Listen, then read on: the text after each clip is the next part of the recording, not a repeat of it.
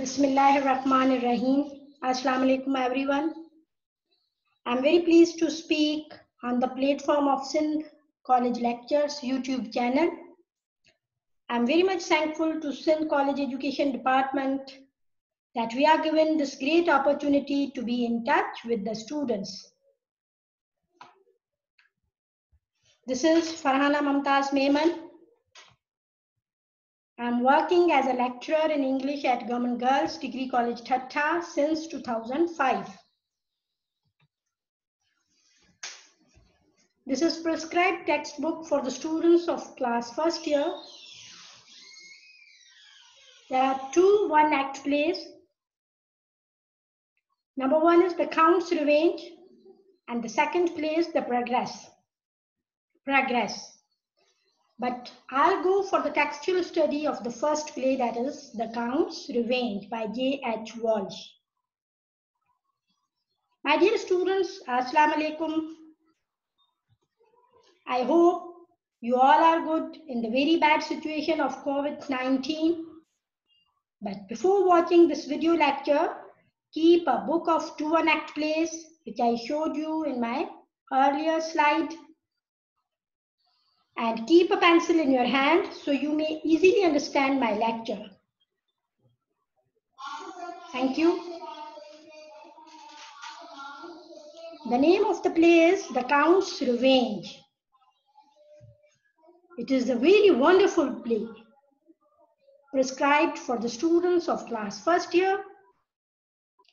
In this lecture, we will learn about the plot, characters, and the textual study of the play. So I hope, my dear students, you all have a book in your hand. If not, then pause the video and take a book in your hand. To me, as an English teacher, this play plays a very important role in improving our four language communication skills among the students.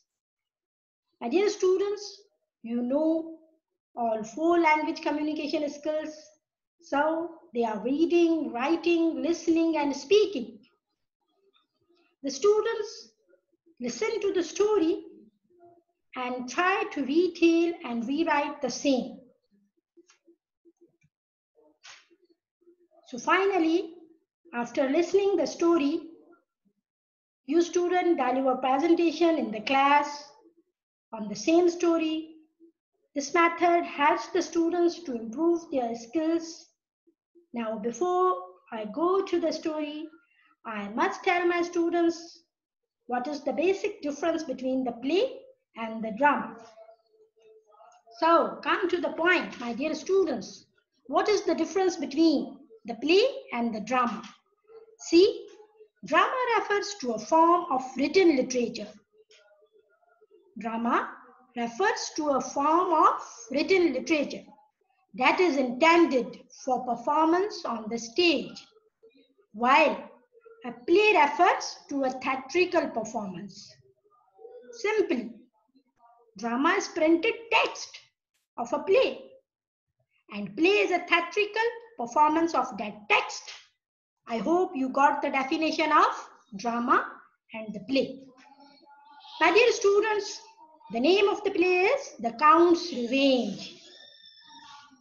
It is a one-act play, and this play is written by John Henry Wash. The name of the writer is John Henry Wash. This play has one act and it has three scenes. It is adopted from the French novel, The Count of Monte Cristo.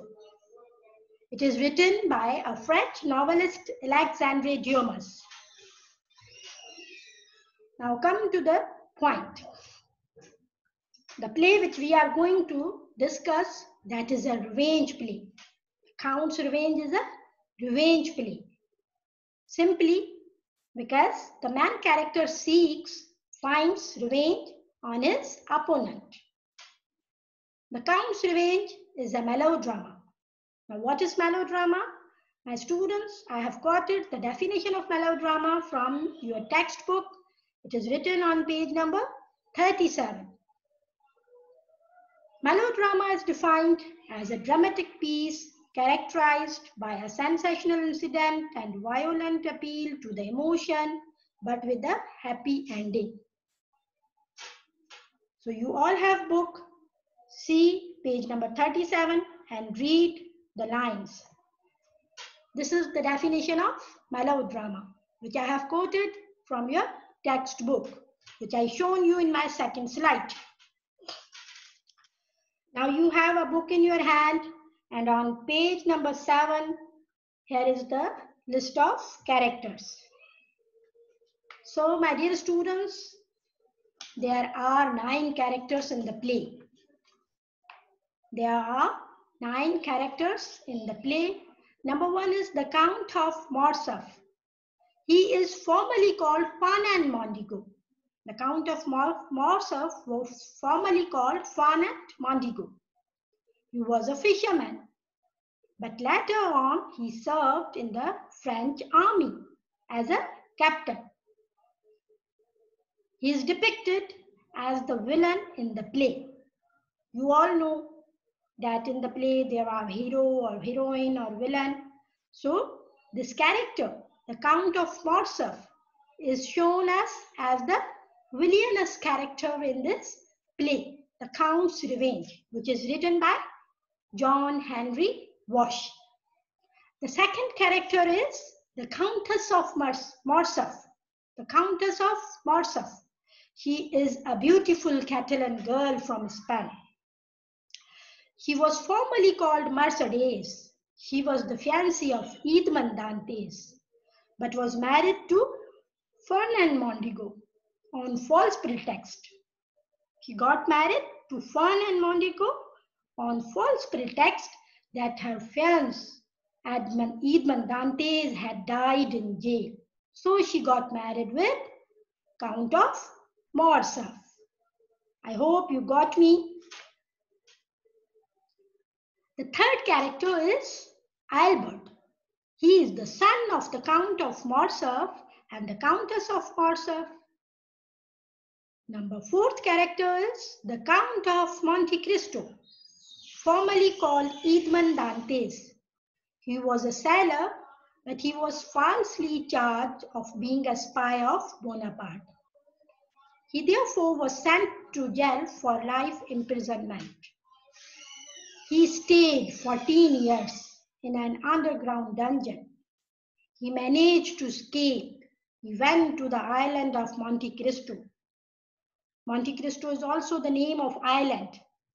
So he went to the island of Monte Cristo and he became a rich trader. He became a rich trader and he replaced his name.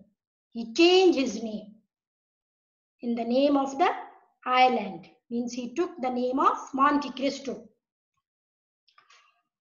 Other characters are Beauchamp. He is an editor of Paris newspaper and he is the friend of Albert. Morel is the friend of the Count of Monte Cristo. Bertuccio is a Corsican steward of Monte Cristo. Now, Fernand Mondego, who becomes the Count of? Now, the Count of Morcerf deceives his friend. This man, Fernand Mondego, deceives his friend, Edmond Dantes. You remember the name of the characters. If you remember the name of the characters, then you will understand the story well. This gentleman, Fernand Mondego, this villainous character, Fernand Mondego, deceives his friend. Who was his friend? Edmond Dantes. And this Fernand Mondego married his fiancée, his beloved, whose name was Mercedes. I told you about the character of Mercedes. She was a beautiful Catalan girl. And at the same time, he deceives Mercedes and marries her. He also deceives his country by surrendering a part of land. So this shows us as a villainous character. My dear students, There are 3 scenes and 1 act in this play, The Count's Revenge. So the first and the third scene open in the Rue du Helder, that is a well-furnished apartment of the Count of Morcerf, whereas the second scene opens in the Champs-Élysées, that is the apartment of Monte Cristo. Again, I tell you, if you don't have book, just pause the video and take a book. So we will go to the textual study of the text easily. Now, I start scene number 1. There are 3 scenes. So first we start scene number 1. Page number 8. Scene number 1 opens in the apartment of the Count of Morcerf in the Rue du Helder, Paris. The Countess means the mother of Albert. The Countess of Morcerf is seated and Albert is passing, means walking. Passing means walking to and fro in extreme anger. Now here the question arises, why Albert is in extreme anger?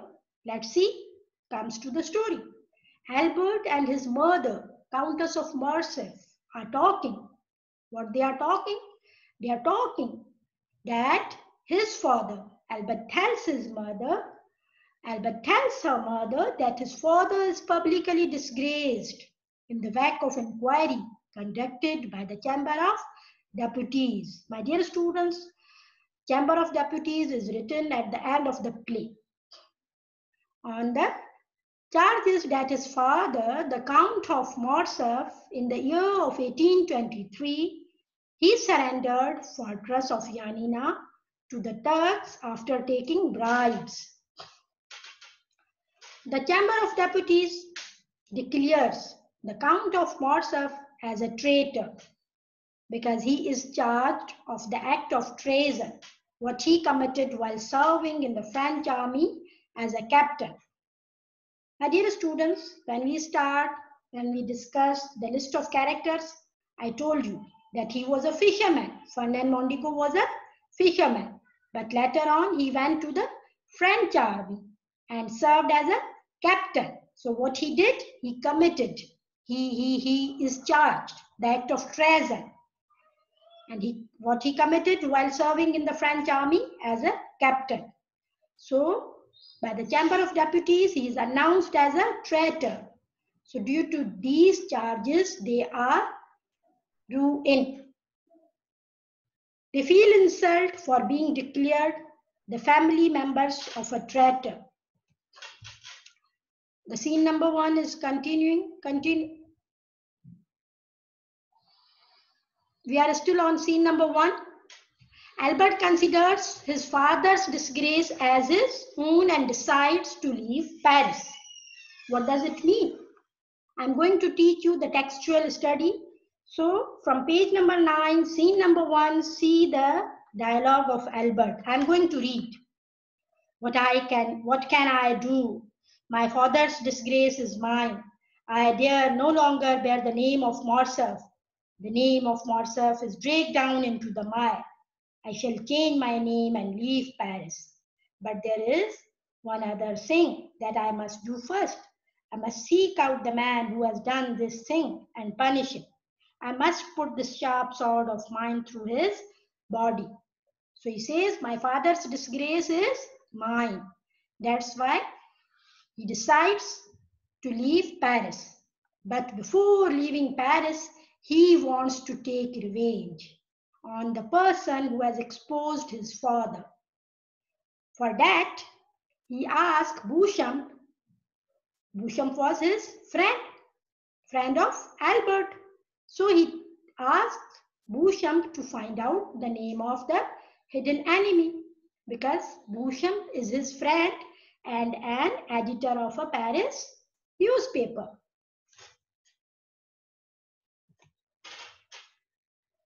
Meanwhile, the Count of Monte Cristo visits the house of Morcerf. Who comes in the house of Morcerf? The Count of Monte Cristo. He kisses the hand of the countess, but does not eat anything over there. Why? Because it is an Arab custom. Do not eat anything in the house of enemy. So the Count of Monte Cristo does not eat anything over there. He only kisses the hand of the countess and leaves the home. Albert asks Monte Cristo to help him because Monte Cristo was his friend. So Albert asks Monte Cristo to help him for finding the man behind the situation. But Monte Cristo refuses. See why he has refused. Monte Cristo refuses and suggests him for a planned revenge instead of duel. Because it is Monte Cristo. It is Monte Cristo is the man behind revealing this secret by publishing it in the newspaper without revealing his name. Moreover, he also furnished the documental proofs through a woman as eyewitness to prove the charges while he stays at the back of the scene. Finally, Beauchamp succeeds and finds out the name of the person involved in making the charges public in secret manner. Beauchamp reveals unto Albert that the person involved is none else but his good friend Monte Cristo. After listening the name of the Monte Cristo, Albert is very angry. Consequently, Albert approaches Monte Cristo and challenges him for fighting a duel. Now let us see what is duel. Duel is a one-to-one fight between two persons. A duel normally originated in an insult or injury, real or fancied, to a gentleman's honor or reputation. It is illegal and kept secret from the police. My dear students, it was all about scene number 1. Now let us come to scene number 2. Open page number 18, scene number 2. I'm going to read the line from page number 18. An apartment in the house of the Count of Monte Cristo in the Champs-Élysées. The Count is seated in the center of the room. There is a pistol in his hand and there are more pistols beside him. From time to time, he turns sideways to fire at an unseen target. Occasionally, he reloads a pistol. By his side stands his friend Morel, watching each shot as it goes to its mark. So, in scene number 2, the Count of Monte Cristo is seated in the center of the room. There is a pistol in his hand and there are more pistols beside him. What he is doing, he is preparing. He is preparing for what? He is preparing for the duel to be fought with pistols. And who is his supporter? Morel. His friend is also present there. Monte Cristo tells his friend Morel about Albert. Albert came earlier and challenged him a duel. Monte Cristo asked his friend Morel to assist him as a second in the duel to be fought with Albert. Monte Cristo is quite sure to kill Albert in the duel. The duel is supposed to take place the next day at 8 o'clock in the Bastille-Vances. Bastille-Vances is an isolated and remote place free from general public. So it will be befitting place for duel. Remember, duel was considered illegal way to decide the matter. So the duel was decided the next day at 8 o'clock in the Bastille-Vances. Now see, as Albert challenged Monte Cristo for duel, so the choice of selecting weapons is the right of Monte Cristo as challenged one, but he abdicates the same in the favor of Albert, who opts for a pistol. As Monte Cristo is a good swordsman and an excellent or exact marksman as well, Albert appoints Beauchamp as his second. Second means helper. And Monte Cristo chooses Morel for the same reason. As students, I hope you are getting my lecture. Meanwhile, the Countess visits. The Countess, the mother of Albert, the Countess of Morcerf, visits Monte Cristo, and she begs for the life of her son. They both have, in the Count of Monte Cristo and the Countess of Morcerf, the Countess of Morcerf have a detailed conversation. Monte Cristo tells her the way her husband deceived him and sent him to an underground dungeon for 14 years. Countess tells him that he was also unknown to the facts. Moreover, Morcerf assured her that Edmond Dantes was dead.